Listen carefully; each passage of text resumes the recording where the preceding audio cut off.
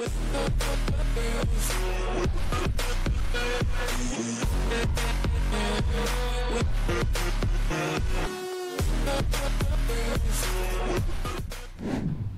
back to Sip the Tally Films. I'm your host, Coach Evans, and today we're going to get into a little ball talk.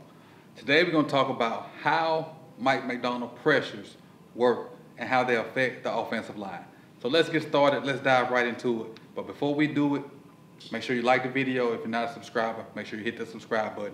And also make sure you hit that bell so you can be notified when the rest of these videos come out. Now, this is one of those videos that maybe not relevant now, but it's one of the videos that can sit on the channel and can just stand the test of time.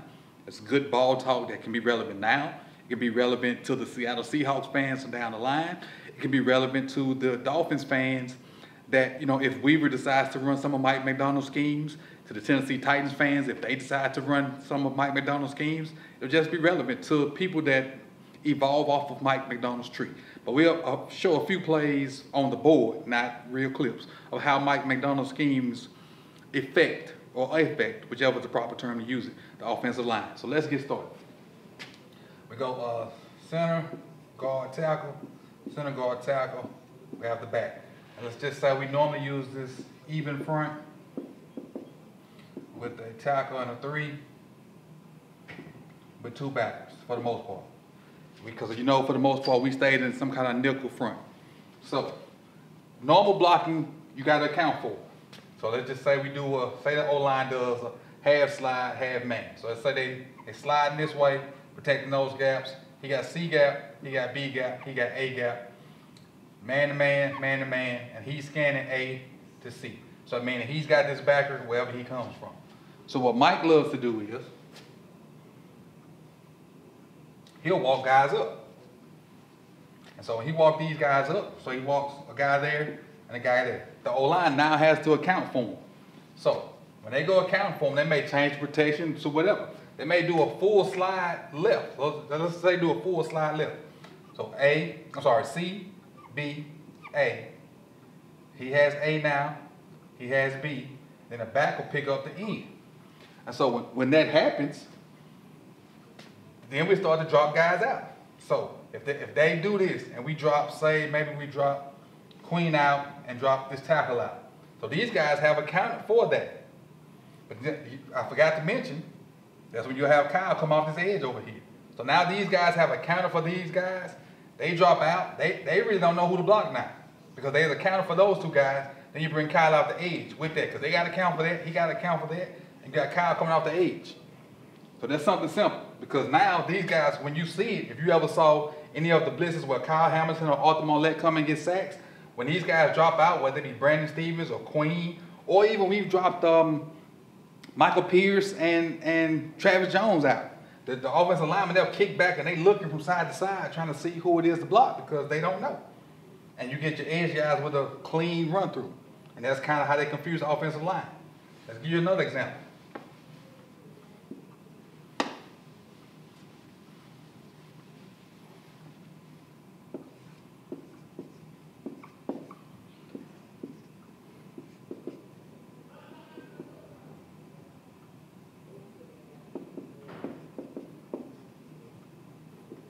Another example where we come from distance.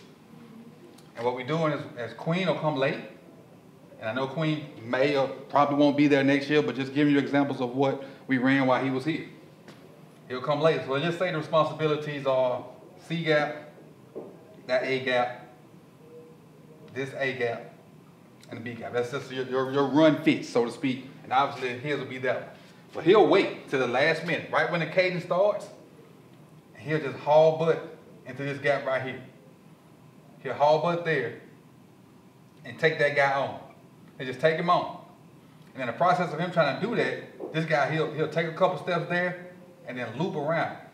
So keep in mind, they got 3 guys over here, so he got to account for that, he got to account for that, and he got to account for that. They're not even looking on what's going on over here. And so when that happens, he obviously taking that. And so now you got a 2-man. These 2 guys versus these 2 guys. And if any one of them get free, it's a mismatch. It's a mismatch on the back. Let me erase that and make it a little clearer. So you got your tackle, got your back, got your defensive tackle, and you got your linebacker. And he's coming. If he take that on, and if he get that clean, and he gets a clean loop, that's a nose tackle on a running back. Who wouldn't want that any day of the week?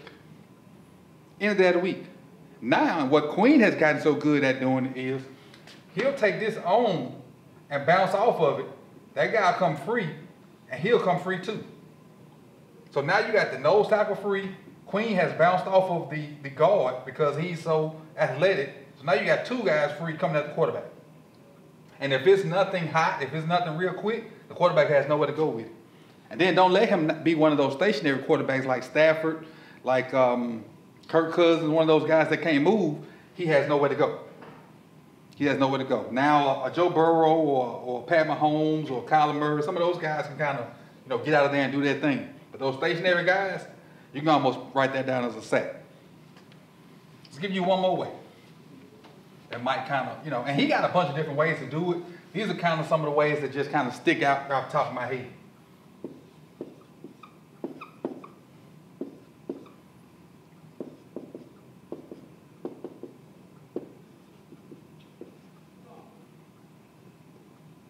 He'll take, this is another one I like. He'll take Matt BK and put him out here.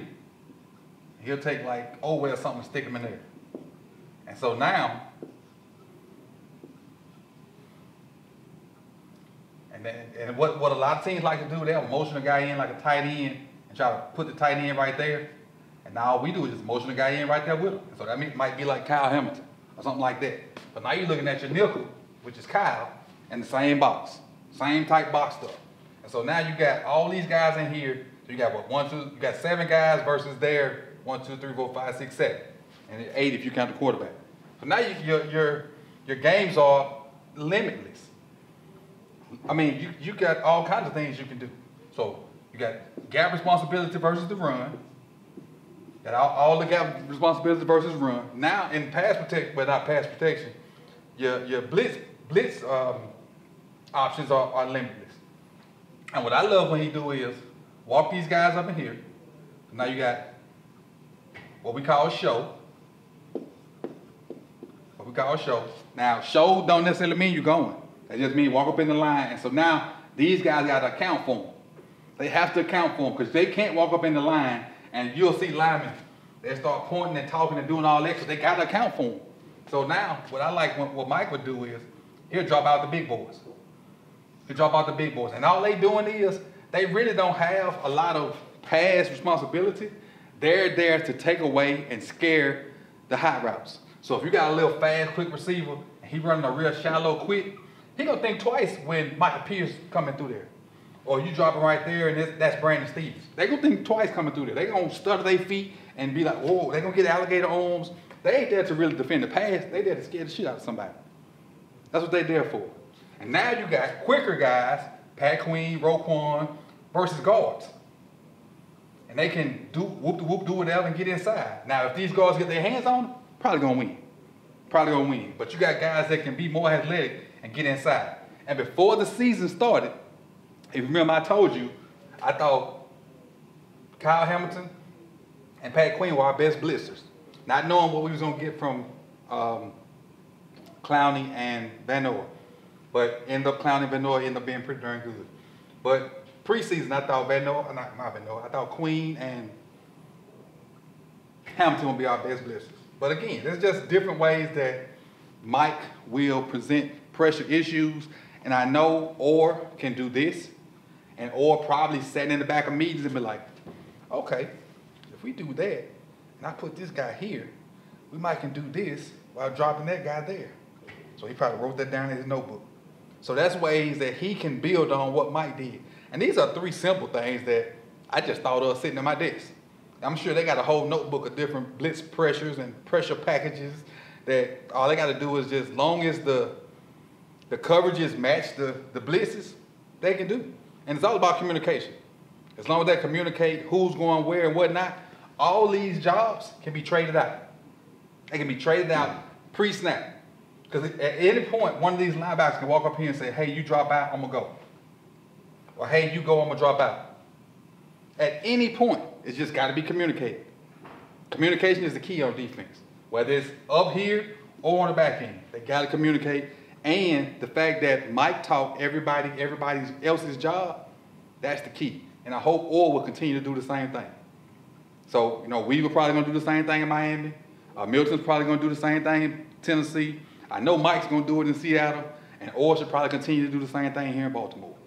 So that's all I got for you today. Something real quick, something real simple. Something I was thinking about while I was sitting at my desk earlier. I hope you like it. If you do like it, hit the like button. If you're not subscribed, go ahead and hit the subscribe button also. And again, hit that bell so you can be notified when the rest of these videos drop. This is Coach Evans with another lunch break.